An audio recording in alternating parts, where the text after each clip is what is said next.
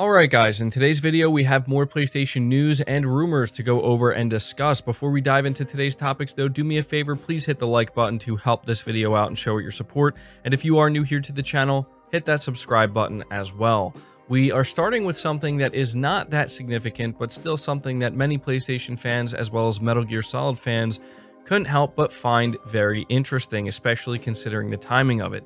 We have the head of PlayStation's Worldwide Studios, Herman Hulst, tweeting out a very interesting image, and he says, "A friend gave me this incredible woodblock print yesterday. Modern costumes traded for the medieval ones, but I think the essence of the characters in ukiyo-e style remains Samurai Snake."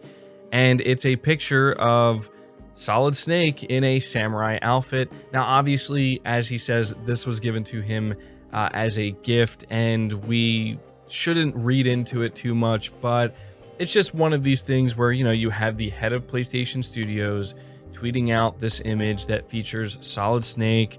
Metal Gear Solid is an IP that is dormant right now, and there have been a myriad of rumors claiming that Sony, specifically with Bluepoint Games, is planning to do something with the Metal Gear Solid IP. So again, the timing of it is why people are paying very close attention to this and maybe coming up with some ideas. But my recommendation is I wouldn't look into this too much. I would just take it at face value for what it is. It's definitely interesting though. It does tell me that Herman Hulst apparently is a fan of Solid Snake and Metal Gear Solid, which I don't think I was aware of previously. So definitely very cool here. It's worth noting Herman doesn't tweet out all that much, and he certainly doesn't tweet out too much about personal stuff like this. So yeah, you can make of it what you will. I wouldn't even count this as like a rumor or anything, but just something interesting that happened.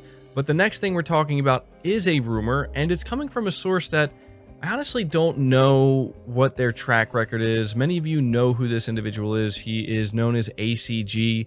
He has a big game review channel. He's a very well-respected game reviewer, and he just certainly doesn't seem like the type of individual that would come out and say something like this if he wasn't pretty sure of it, or, you know, wasn't willing to, you know, kind of stick his neck out here a little bit. And so he tweets out yesterday, "Looks like another purchase is heading into getting announced within 1 month. That is pretty big. I suppose at this time, we just need to assume 4 gaming companies own everything." And he follows that up by saying, "Oh, whoops, we'll confirm next week. This is more about consolidation and how much is going on versus rumor stuff. Sorry." So this follow-up tweet here, it's not really made very clear. Like, is he kind of like retracting his first tweet and what he said, or is he trying to clarify something? It's a little bit, it's worded in a way that's a little bit confusing. But if ACG is to be believed here, which I do believe him, apparently there is a major acquisition that is set to be announced in the next month, possibly something even happening next week based off of, again, his follow-up tweet here. And this just kind of got everybody thinking, well, who could it be? And naturally, the first major player that people think of is Microsoft, because of their recent purchase of Bethesda and how Microsoft has made it very clear that they are not done acquiring publishers and studios. And it's interesting because he claims this is going to be pretty big. Now, obviously, what ACG considers very big versus what somebody else may consider very big, it's subjective, and he doesn't give any hints as to what this could be. Like, is it a publisher? Is it just a well-known studio? You know, is it a well-known independent studio? He doesn't really make it clear, but it is something that we should maybe pay a little bit of attention to, because this could pertain to Sony, right?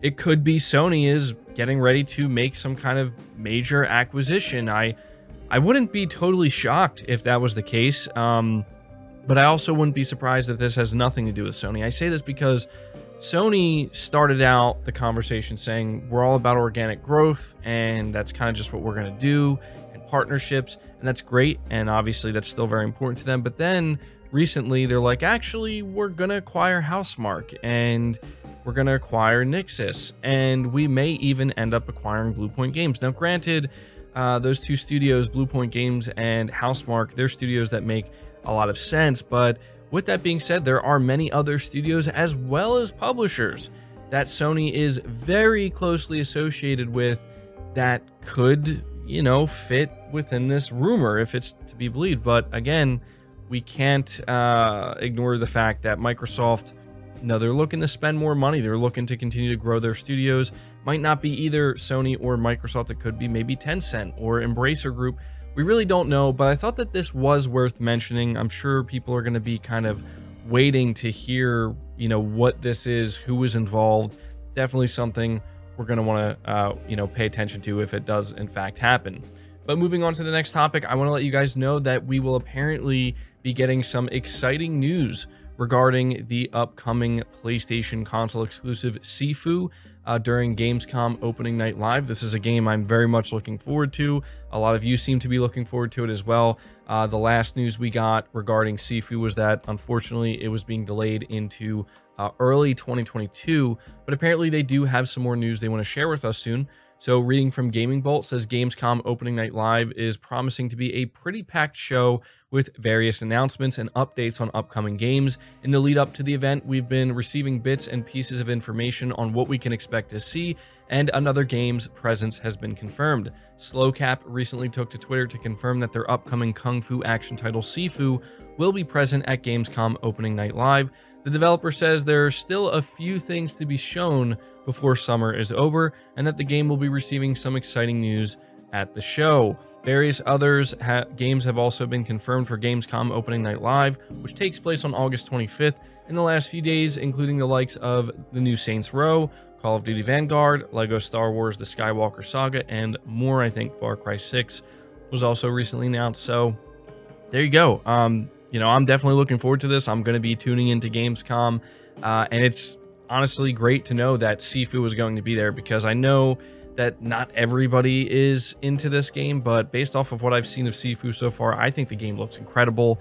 I cannot wait to play it, and so I'm very much excited to get any new information on this title. But the next topic we're talking about has to do with an interesting Sony patent that was discovered that pertains to the PlayStation Store and some significant changes that Sony may be looking to make when it comes to the PlayStation Store. So this is reading from Push Square, and it says, "Like it or loathe it, the way we play games is changing. Life cycles are longer than ever before, with seasonal updates keeping things fresh years after launch.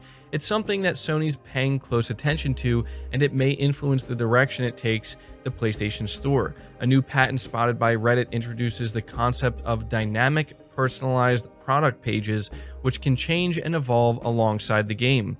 The abstract, issued in May of this year, outlines techniques for providing information and functionalities based on a video game lifecycle and user context. It goes on to demonstrate some examples showing a hypothetical racing game and its latest content. The information is contextualized with additional data, such as which friends you have playing the title. It's easy to see how this could be applied to real examples. The Fortnite product page, for instance, could be themed around its latest Battle Pass and skins. PlayStation pulls an enormous chunk of its revenue through microtransactions and in-game purchases these days, so it's in the organization's best interest to keep users updated of any updates or expansions. We also reckon with the way games are designed now, it just makes sense to make the PlayStation Store pages a bit more dynamic and relevant to what's happening within a release at any given time." So yeah, I wanted to be sure to cover this and let you guys know that this definitely seems like a patent that Sony's actually going to go through with. It doesn't seem like there's any real reason why they wouldn't implement something like this into the PlayStation Store. And so, you know, we've already kind of seen this to an extent with the PlayStation 5, where there's like a news section and a news tab for games that you want to follow, where they, you know, will keep you updated. But specifically for the PlayStation Store, we're now looking at something where they're seemingly going to implement a system that just keeps you up to date with a game as it's evolving. And so that page will continuously update and showcase the latest things. And I do think it's a good idea. Obviously, this seems something that is just more for, you know, service games that are always getting updates, but it might not just be for that, right? There's a lot of single player games that get different types of updates, free content, and all that types of stuff. So yeah, you guys can let me know if this is something that you would like to see implemented into the PlayStation Store, and if it's something that you think would benefit you, having a more personalized, contextualized PlayStation Store that's kind of, you know, updating at all times for pretty much all games. Let me know if that's something that you would like.